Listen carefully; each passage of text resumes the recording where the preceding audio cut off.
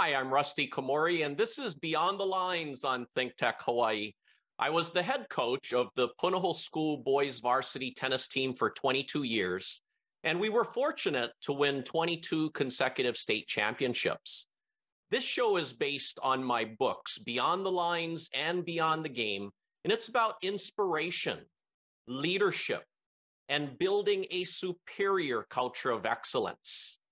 My special guest today is a Maui girl who won this year's Miss Hawaii USA pageant. She is Savannah Gankiewicz, and today we are going beyond beauty. Hey, Savannah, welcome to Beyond the Lines. Hello, Rusty. Thank you for having me. Savannah, you grew up in Maui and you live in Maui.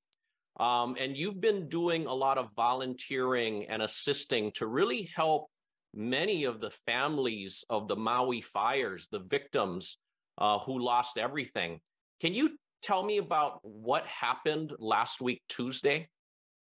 Yes, right now, the whole island is going through something tragic. And I remember on Tuesday, I was with my family and we were getting alerts on our phone that there was fires happening, especially in Kula and Lahaina and in North Kihei. And my mom made us pack emergency bags because North Kihei was getting evacuated and Maui Meadow. So we were all really scared. This was 11 p.m., 12 a.m., and it was very, very windy. And I didn't know the severity of the fires in Lahaina until the next day because we couldn't go to sleep. It was 2 a.m. and I just I felt something was off. And there was something wrong. And I had my uncle come, my cousin came, my grandma here. We all just, um, packed over here because we didn't know what was going on. We heard sirens, we saw smoke. There was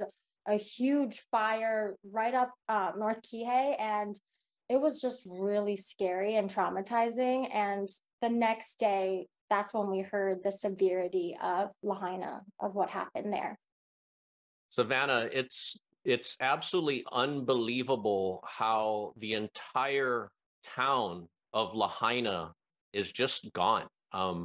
You've been interacting with families that have lost everything. Tell me about the sleeping conditions. Are they using gyms as shelters? Yes, so I have been volunteering at War Memorial the past few times, and they're using like sleeping cots there, and there's about a few hundred people there, and many families and kids, and it's really, really sad, but I feel like everyone is holding on. Everyone has a sense of strength, and that is what's really inspiring when I'm meeting these people who lost everything, and they just feel a sense of gratitude that they survived because there are many deaths and people that are missing, and it's just very, very sad right now. Now, tell me about how you're helping, and so many other people are helping to volunteer and assist these families at these shelters with just food and water and basic needs, right? Yes, so I have been going around the families and I always bring a little box of cold waters, of snacks, and there's so much food that's being distributed at these shelters, especially War Memorial, because it is the main hub. And I just always want to make sure that the families are well taken care of, everyone is taken care of. And we have a good setup right now where people can come in. It's like a huge grocery store, and we have everything set up where they can take anything they want. There's still food coming in, there's hot meals coming in a couple times per day. And, we just want to make sure everyone feels safe and protected. And yeah, just I really love interacting with everyone because there's some people who are still in shock. There's some people who are just happy to be alive. And I've befriended a few people there who are just so inspirational after what they've gone through. There's still a sense of hope within them. And I've met many kids. There's actually a kids set up in outside in the corner where they have a bunch of toys they can play with. And the children, they're still smiling, they're still laughing, and it's just it's so heart heart-wrenching. Yeah. So do you get the feeling like for the kids, like you just said, that maybe they're just being displaced and they don't really understand the full gravity of the situation? Maybe it's just like, hey, we're going to be here temporarily. What kind of feeling do you get about that? I feel that the children don't know what's going on, and I actually partnered with Comfort Bears Catastrophe. It's an organization. They reached out to me on the Miss What USA Instagram, and they're sending me teddy bears to give to the kids and go into the shelters and they have like little notes on the teddy bear. So that's coming in this week. So I'm very, very excited to go give them the teddy bears and really make sure they're okay, because kids are just really, they're near and dear to my heart. So I just want to make sure they're all okay. Now, when you're interacting with some of the adults, I mean, like you said, so many of them are strong. I mean, they're feeling like, wow, we survived, we're alive, whereas many other people have perished. And so they're just looking at their own basic um, situation where, we have each other and we're going to start over. I mean, the power of the human spirit is incredible, right? Yes, yes, exactly. And I always say, coming from Hawaii, it's so beautiful to see us come together as a one big ohana, right? You mourn, we mourn, you rebuild, we rebuild, you rejoice, we rejoice. And that is the mentality here. And I think that's amazing that humanity is not dead. It's kind, everyone is coming together and really being a strong foundation for each other.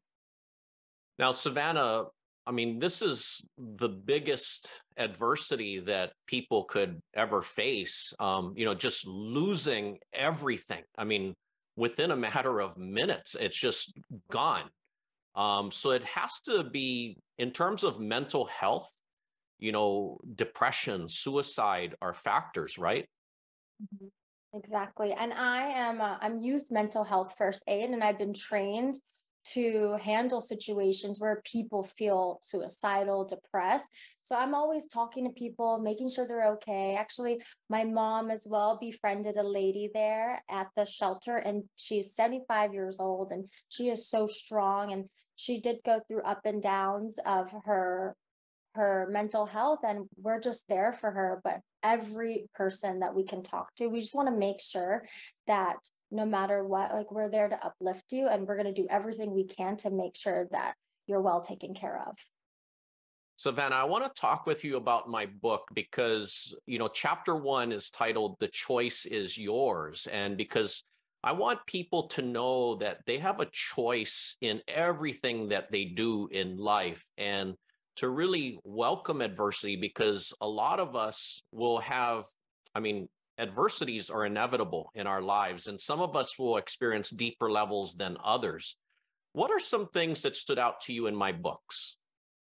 Definitely. I loved the part of in your book about the four P's, but most of all, that leaders are not born, they're built. And that's exactly what I use in my life is I want to be an impactful leader. I was not born a leader, right? I was inspired by other leaders so I can do good in the world and leave a good impact and imprint while I'm here. And I think that's so important because once you become a leader, it's a ripple effect, right? For other leaders to become leaders, especially the younger generation. That's exactly why I did this pageant as well, because I want to be a leader to many women and many younger generations. Well, Savannah, you are well on your way to becoming a great, great leader. And you know how I talk about character in the book. You are a woman of great character. How did that part about character affect you in the book? I really resonated with it because I have been told I have good character, and I always do things from my heart no matter what. I think that's what really makes everyone authentic and have good characters, do everything from the heart. And I think that's a very good that you instilled that in this book. Now, we also know now, because I have testimony, that the books are helping people with mental health issues of depression and suicide. It's helped save people's lives, because it's just, I talk about how your mindset, everything, the brain controls the body. And I always say there's two types of people in the world: people that have a victim mindset and people that have a victor mindset. And that is very evident right now with the Maui fires, right? Exactly. Um, the when you have a victim mindset, I've met people that had a victim mindset. I have met people who use their whatever has happened to them, they used it as their strength. And with the Maui fires and with me personally, I have everything that has happened to me, my adversities, it's made me who I am. And I never look at myself too as a victim. I use it as, hey, this happened to me. So let me tell my story and let me be able to share my story with others. Yes, I totally agree. And, people, there's a difference, and this is what the message I want to get out to all of these families that are so sadly affected by the Maui fires is, life, some people look at it as life happens to you. But if you have a victor mindset, if it's life happens for you, and from there it's what you do about it. Some people can just feel sad and sulk and make excuses and think, woe is me, why did this happen to me, everything is gone. But people that have the victor mindset, they're just thinking, wow, thank God that we're alive, our families are safe, and you know what, let's start over, let's rebuild, right? Exactly. I know families that I've met, they're taking it day by day, step by step, and tomorrow is a new day. And we're just waiting to see what's going to happen. And because I believe that no one can stay in these shelters for so long, just the environment, it's at the same time it's very, very hard for them. So I think everyone in these shelters are so strong. Just the not one person I feel I've met doesn't feel like a victim. They're like, okay, we survived, let's do this, the community is here for us, and let's keep moving forward. I love hearing that, Savannah. And Savannah, I want to ask you about you winning the Miss Hawaii USA pageant. Now, what were some of the things that you did to prepare physically and mentally for the pageant? Yes, when I decided to join Miss Hawaii USA, it changed my life. I actually believe like it just completely changed the personal growth in me, and I just feel so grateful. I've always worked out every day because I love my endorphins. I feel good every single time I work out, but mentally I had to understand where my purpose was and what I want out of doing this pageant and doing Miss What USA. And I really honed down the process of how I'm going to get there to where I need to go. And it just changed my life. Like, I'm just so grateful for Miss What USA. And I feel I'm a whole new woman because of it. And every single day I'm still growing, I'm still becoming resilient. And it just makes me really excited for more growth to happen. Now, Savannah, did you really have to keep up on a lot of current world events and just everything that's going on just because of the questions you might get asked?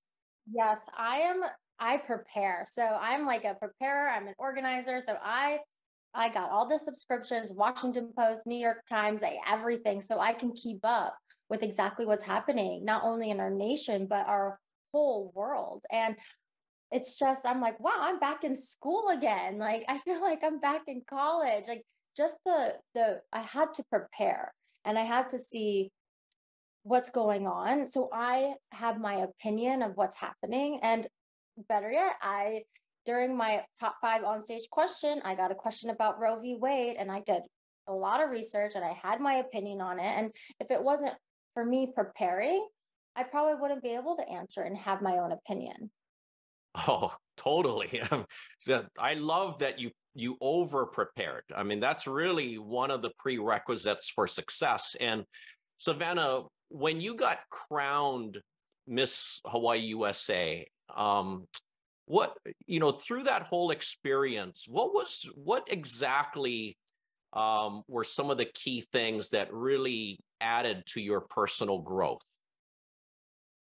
It was definitely the feeling of winning, the feeling of wow, all this mental that I prepared for, all the physical attributes I had to do, it led me to where I am right now. And that's when I was winning. And I remember when I won, I just had this sense of peace. Like I prepared for the past 8 months. I have grown tremendously during even the process of trying to win Miss What USA. And I'm just so happy. I was so happy with how I came out as a woman, just preparing for the pageant. Now, what would you say were some of your insecurities before the pageant, and why? And then after the pageant, how did that add to your confidence?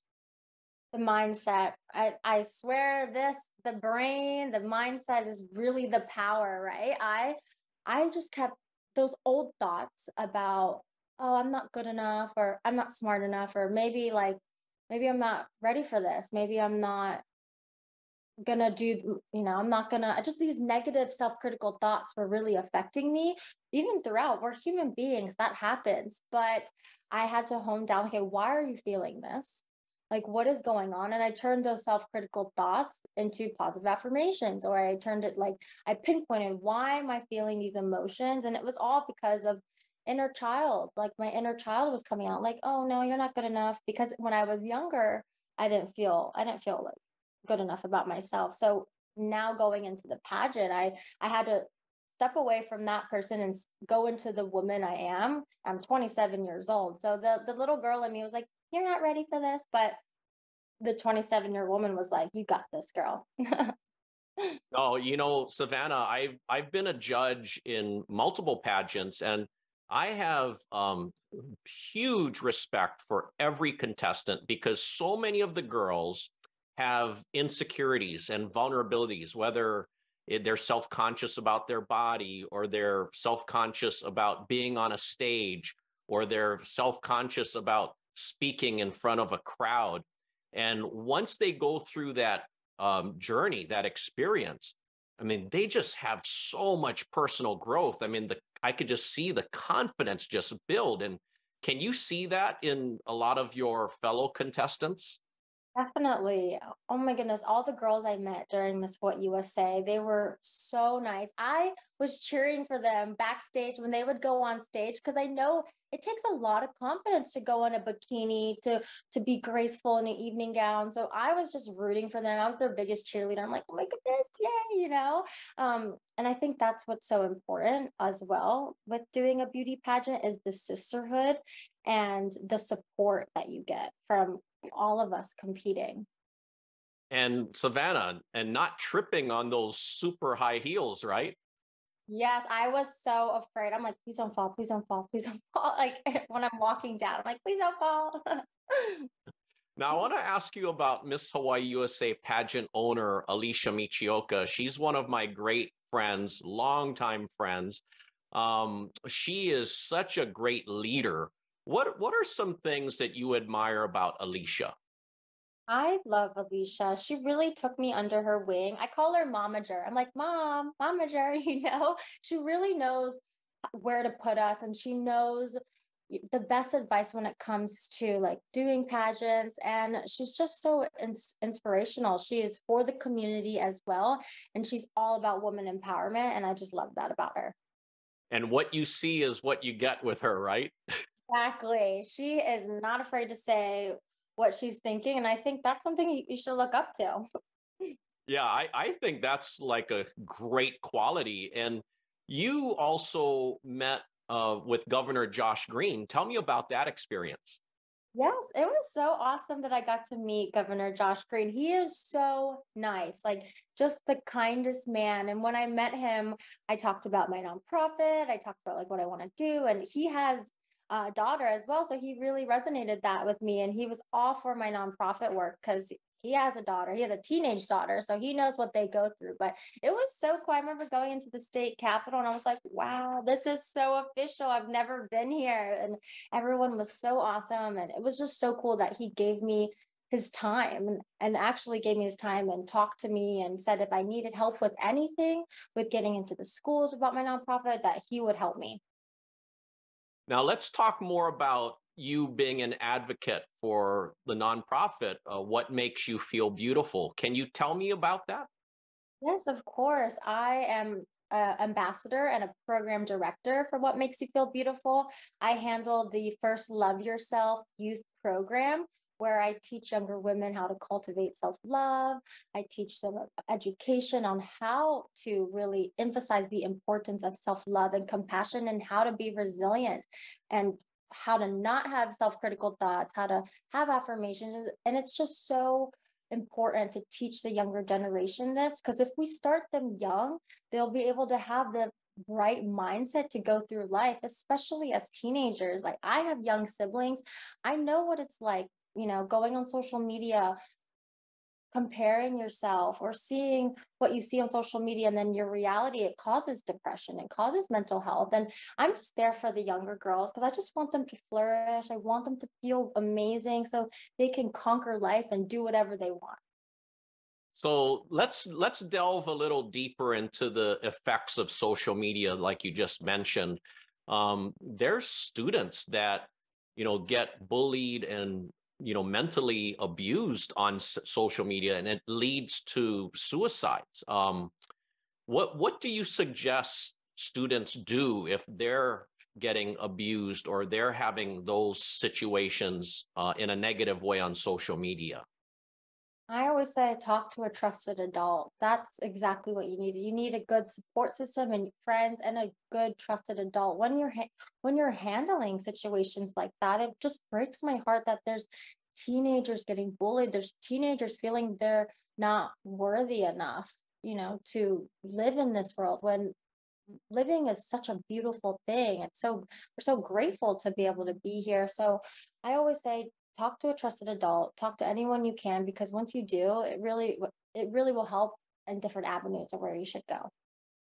And Savannah, knowing you, I mean, it seems like you just truly, I mean, you really truly enjoy working with our youth. I mean, you're making a big positive impact. And I mean, what do you do that allows them to be so relatable with you? I always say I'm really warm. I'm a really warm, compassionate, and like empathic person. And I think that's what really gravitates the youth towards me because I always say I'm forever a young kid at heart. I'm a young kid at heart. And I think that's what they love. They can talk to me without judgment. And I always just try to think if I was their age, how would I want an adult to act like? And that's exactly what I'm doing because I wish I had this when I was a younger. I wish I had someone I can look up to and someone that was really nice. I never had that. So I'm just trying to be like that for them. Now, Savannah, can you share with us more about your background? I mean, your ethnicity, you have I love your ethnicities and where you were, grew up in Maui, but can you share a bit about how you lived on the mainland as well? I'm Filipino American, Vietnamese, and Polish. My mom is Filipino and my dad is half Vietnamese, half Polish. And growing up, especially when I moved to Virginia when I was about 6 years old, with my dad, he it was just a totally different world. Growing up in Virginia, we lived in like across a farm, a cow farm, while Maui here, it's so multicultural. And it was a wake up call that a lot of people in Virginia didn't know what I was. They were like, "What are you?" Especially at when you're 6 years old, people are questioning like, "What ethnicity are you? Where are you from?" And it was just really, it was funny. And I always, it was challenging, but it helped me grow. And I'm so grateful to be multicultural. Yeah, and was your mom a pageant winner herself? Yes, she was. She actually got me into the pageant world. She was Mrs. Maui back in the day, and she really inspired me to do pageantry and to have a platform. And she actually inspired me to model as well because I love to travel. I love different cultures, and modeling and pageantry were able to help me get into those platforms. Now, we know that modeling, I mean, there's a lot of glamorous parts about modeling. What is the hardest part about modeling? The castings, oh my goodness. When I used to live in the Philippines and when I lived in LA, I would go to many castings and you would get so excited because you really want this job. And then you would get put on hold and your agent would be like, "Okay, yeah, you almost got the job, you're on hold." And then you would not hear back anything. And that was the hardest part, is feeling like, okay, I feel so confident of getting this job, and then you just don't hear anything. It really took a toll on my mental health. It's like modeling, you're judged completely solely on your looks, nothing from in here. So that's why it was hard. And now I'm kind of backing away from modeling because I want people to know what's in my heart and not just this. No, I'm glad you shared that because yeah, it's the heart. I mean, that people need to know what everybody has inside of them. And what would you say are some of the specific reasons why you are having success now? You're achieving success and you're accomplishing your goals.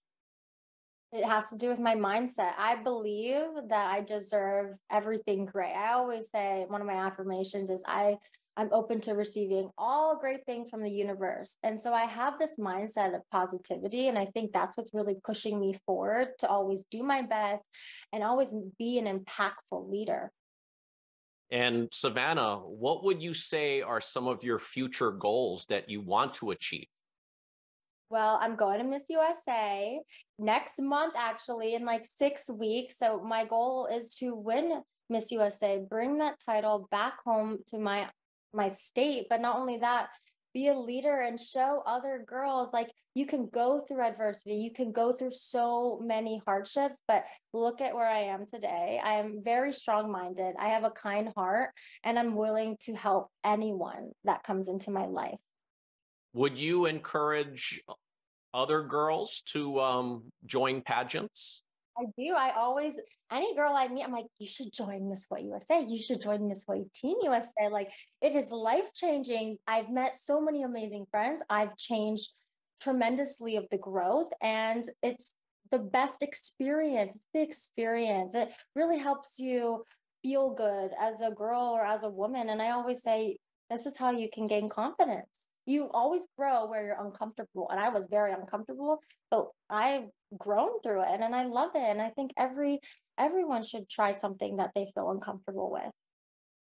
Well, Savannah, you are a great role model and a fantastic person, and super grateful to have you on the show today. And it's just amazing what you and your fellow Maui residents are doing to really volunteer and help the victims of the Maui fire. So, really want to thank you for joining me on the show today. Thank you. Thank you so much for having me.